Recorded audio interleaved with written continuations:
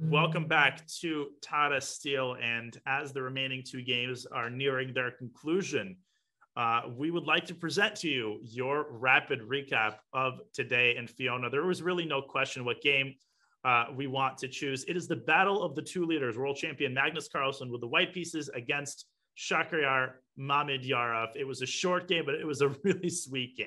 Indeed, the two have lots of history. We were wondering, when is this game going to explode into life? From the opening, later on, Magnus opened with 1d4, and soon he got into his newly beloved Catalan.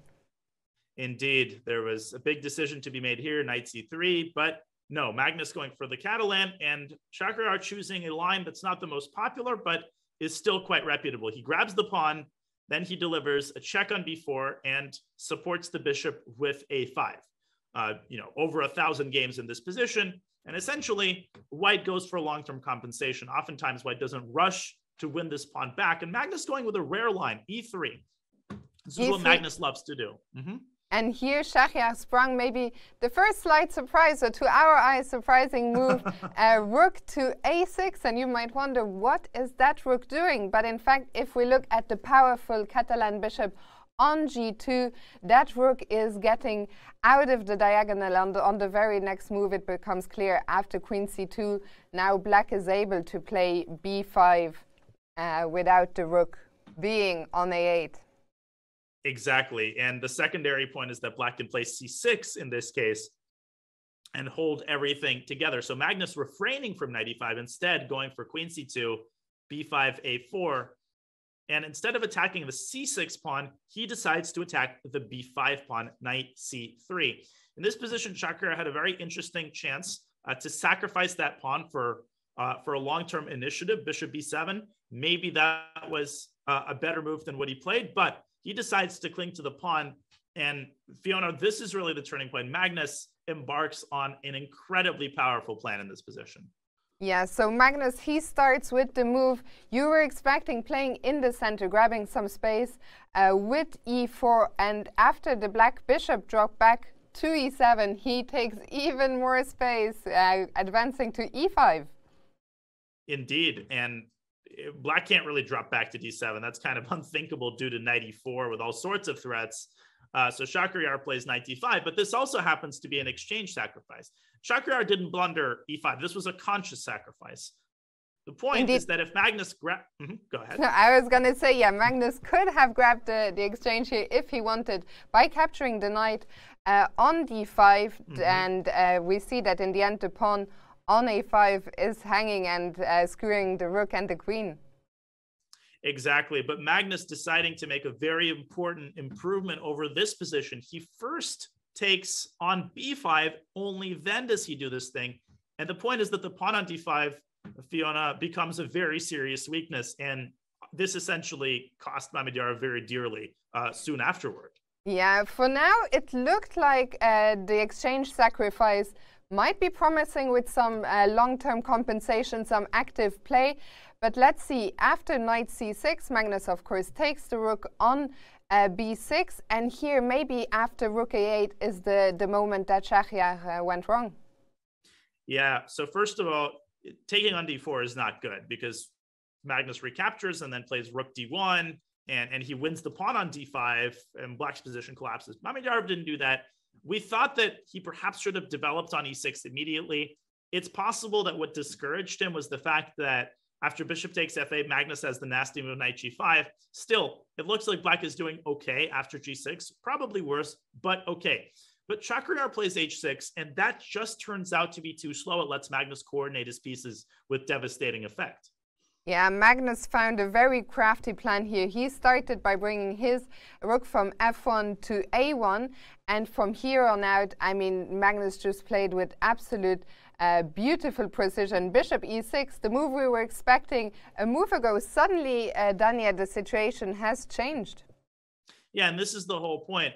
The move h6 allows White to bring the rook from f1 to a1 so that when Magnus plays queen d1 to defend the pawn, the rook would have been on f1. It would have been locked out of the game. But as it stands, both rooks are now coordinated. Both of them are in it. And the real critical moment came after b4. Shakhriyar wants to play b3, lock White's pawn on b2, and perhaps even get the knight through b4 to d3. But now a brilliant move by Magnus. This basically wins the game. b3, a beautiful move. Some of us might be afraid to allow the black pawn to come to c3. There's now a protected pass pawn, but Magnus understood this pawn is going nowhere in. Now attacking the queen, and yeah, just Magnus judging from a distance, this pawn on c3 is not a problem. And the knight to e1 very soon, Dania, that was going to play a decisive role in the game. Indeed, and the idea, of course, is to blockade the pawn on c2 and later swing over to e3. The weakness of the d5 pawn and White's dominance over the a file contributes to the decisive advantage. Out of desperation, Shakhriyar, he tries to open up the center with f6. And now Magnus, stopping on a dime and switching ideas. That's what makes him so incredible. Not knight c2, but knight d3. The knight redirects in order to protect the e5 pawn, and it also threatens to go to f4. Shakhriyar takes on e5, but Fiona, here, the positional play turns seamlessly into tactics. There are just too many undefended pieces in the black camp. After knight takes e5, there was basically nothing Shakh could do. He tried to take on e5, but now we see the bishop on e6 is unprotected. That drop, and there was really no, there were really no other tries in this position. There weren't. After rook takes c6, everything collapses. d5, e5, you mentioned it. Too many undefended pieces. One more try by Shakhriyar c2, but Magnus responds with a cold-blooded queen e1. And in this position, Shakhriyar resigned. If he goes knight d3, Magnus captures the bishop, simultaneously attacking black's queen. There is nothing else to try. If you move the knight away, bishop takes d5, and White vacuums up all of black's pieces. An amazing win, 27 moves. This is vintage Magnus, Fiona. I mean, it seemed like Shakhriyar, he played an inspired game, but he really was never in it.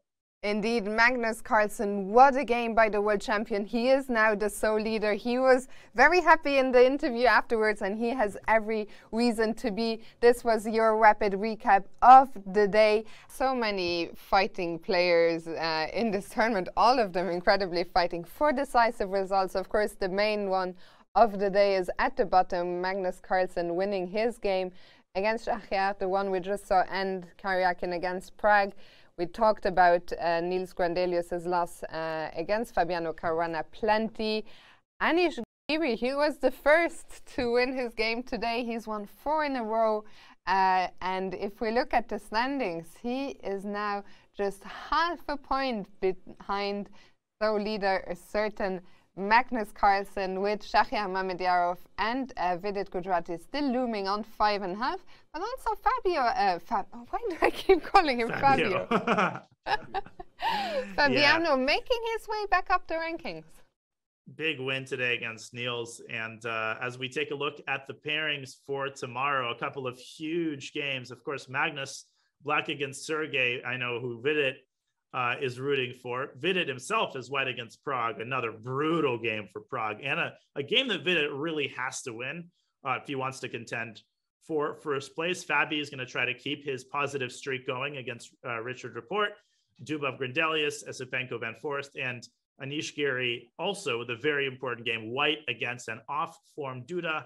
We will see how that game goes as well. Fiona. For sure. And finally, before we leave you, let's quickly have a look at the tournament schedule. So we'll be back tomorrow, same place, same time, round 10. We'll start at 2 p.m.